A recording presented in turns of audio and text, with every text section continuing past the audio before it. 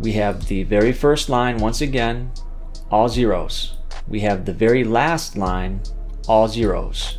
Here's the address space for the first line, the address space for the last line, and every line in between is also zeroed out, and therefore we have an asterisk, so it auto skips each line. This is letting us know without a shadow of a doubt that we have zeroed out this drive. We have forensically wiped this drive.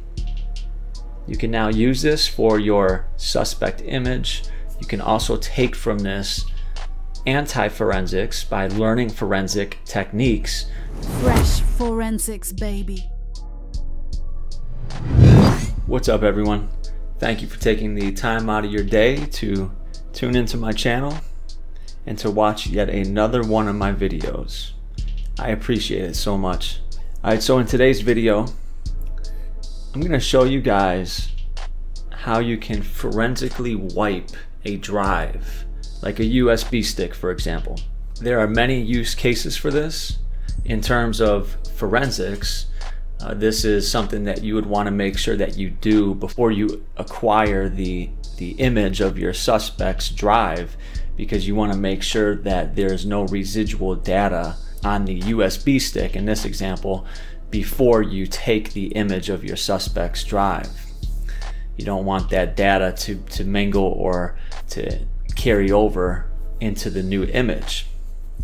Another use case for this would be anti-forensics. So if you really want to understand how to better protect yourself from things that somebody might do to try to acquire your data, you know, what better thing than to learn forensics and then be able to then apply anti-forensic techniques. So for me, one of the things I always do whenever I get a USB stick, whether it's brand new in the box from the store or before I use it for certain things, is I always do a forensic wipe of it. This is also called sanitizing the disk.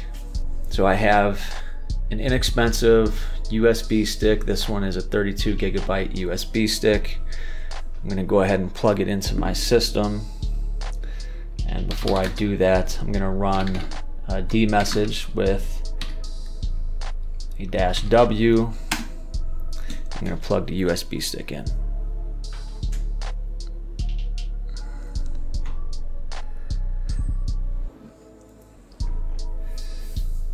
So we get some information on the screen. Clearly this USB stick has data on it. Looks like it has an image on it already. We have multiple partitions showing up, all under dev SDA. And we have what looks to be 3 different partitions. So I'm going to Control C. I'm going to use the lsblk command. If I do a what is on lsblk, we get back that this is used to list block devices. If I run lsblk, no options. We have our USB stick showing up right here. We already identified that it is being registered to the node of SDA, or in other words, /dev/SDA, and it has multiple partitions. And the system did mount the file system, and what it looks like we have here is an Ubuntu image.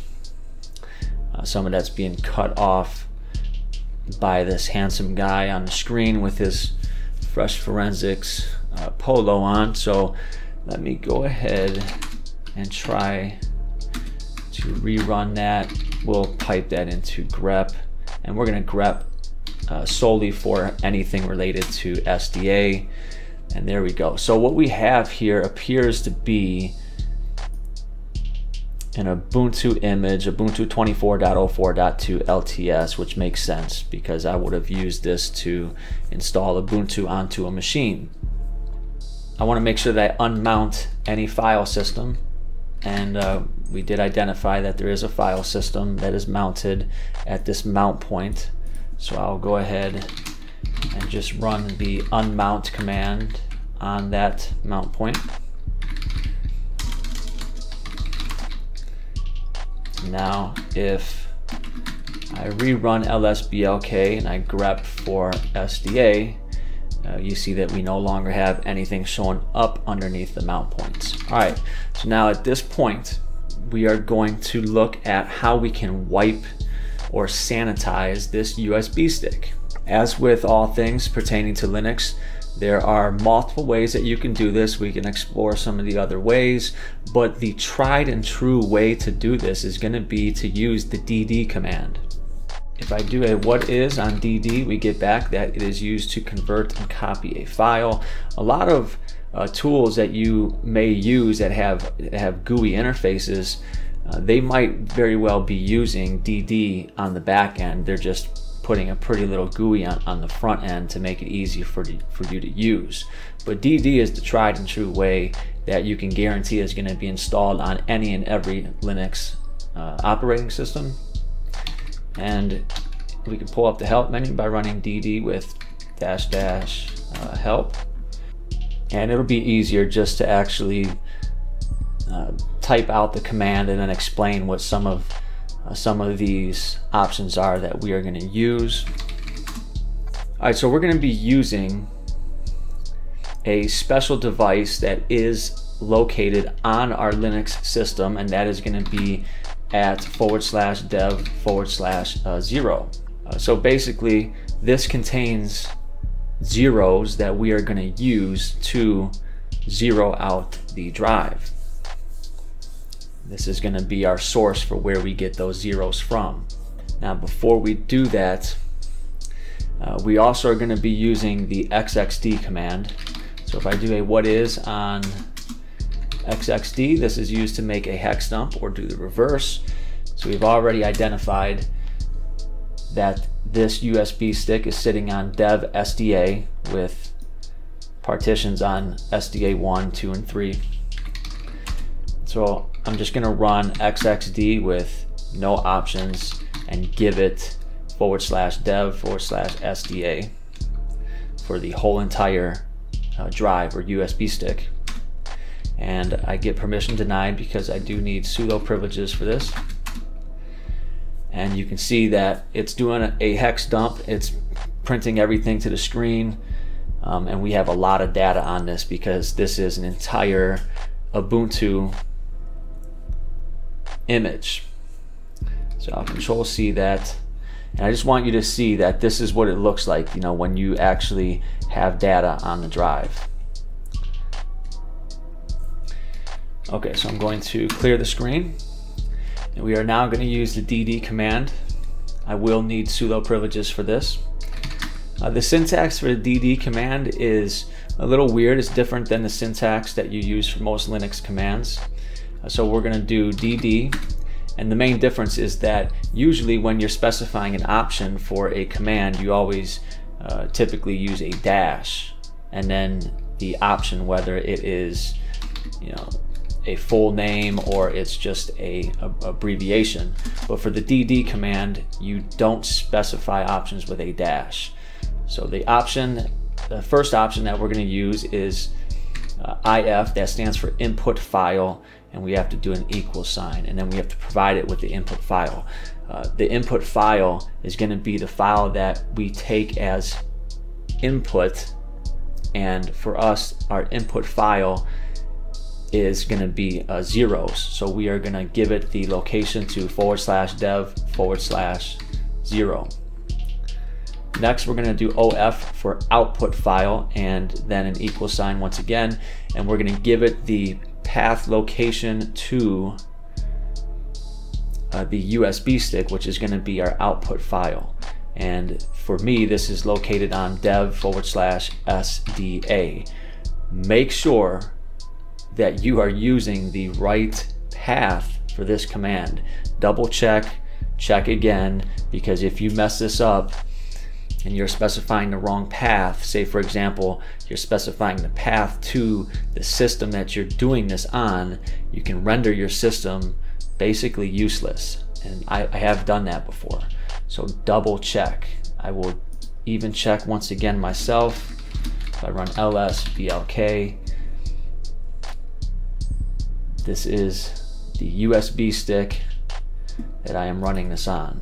SDA for me. Okay, and finally we're going to specify BS, which means block size, and for us the block size that we're going to specify is going to be 4K. Now you can mess around with this, you can change the value of this. Another popular value that people use is 512. Okay, so I'm going to go ahead and hit enter. And depending on the resources of the system you're running this command on, this could take anywhere from a few minutes to even a few hours, depending on the resources of your system as well as the size of the disk that you are wiping. For this example, it's just a 32 gigabyte USB stick, so it shouldn't take much longer than maybe 10 or 15 minutes for me. And what this is doing is this is starting at the beginning of the drive. It's going to write zeros to the entire drive, both allocated and unallocated portions. So it doesn't matter if the drive had anything on it or not, it is going to write zeros to the entire drive from beginning to end. So that's going to be almost 32 gigabytes of zeros that are going to be written to this USB stick. All right, so now the next step in this process is a pretty important step, and that is going to be the verification that we have in fact zeroed out the drive. So when we say we zeroed out the drive, we're literally saying that we wrote zeros to the entire USB stick from beginning to end. And that is how you securely delete or wipe something.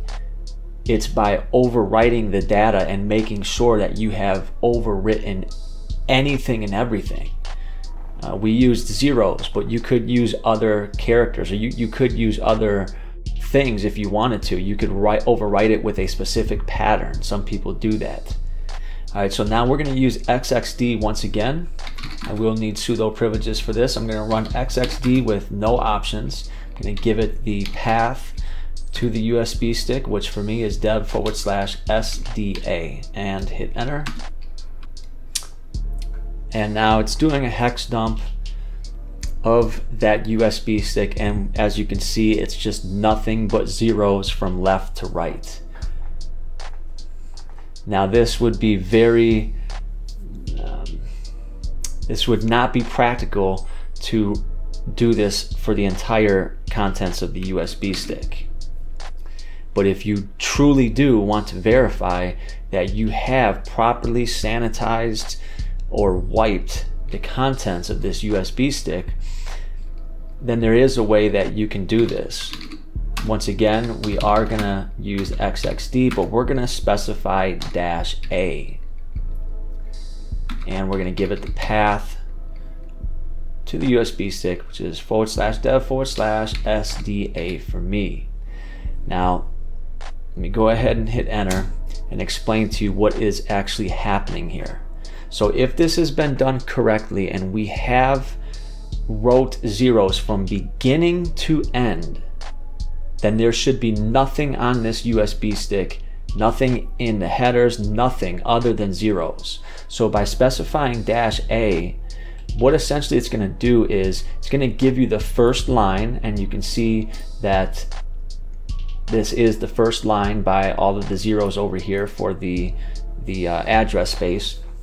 It's going to give you the first line, and provided that it does not run into any other line that differs from this line, then it's going to skip all of the remaining lines, and then I believe it'll give us the last line. So provided that it is zeroed out, we'll get the first line, we'll get the very last line, and it will skip every line in between. So this command will take a little bit of time to run. Once again, you run it, walk away, do something else, and you come back and you check on it. And this is what you should see as something identical or similar to what you see here. We have the very first line once again, all zeros. We have the very last line, all zeros. Here's the address space for the first line, the address space for the last line, and every line in between is also zeroed out, and therefore we have an asterisk, so it auto skips each line. This is letting us know without a shadow of a doubt that we have zeroed out this drive. We have forensically wiped this drive. You can now use this for your suspect image. You can also take from this anti-forensics. By learning forensic techniques, you can better understand how to protect yourself. We'll look at some other ways that we can do this, perhaps better, perhaps quicker. It's open for interpretation, but that's going to be it for this video. As always, keep learning and stay fresh.